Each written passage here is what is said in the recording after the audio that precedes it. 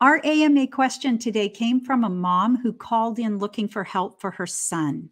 She said, "My son was diagnosed with dyslexia, but it's really his spelling that is so atrocious. Why is spelling so much harder for him than reading?" Many dyslexic learners have very good comprehension. So with reading, you have context, the context of the story or the sentence to help you figure out words. With spelling, you really have to be able to think about the sounds in the words as well as what the words look like.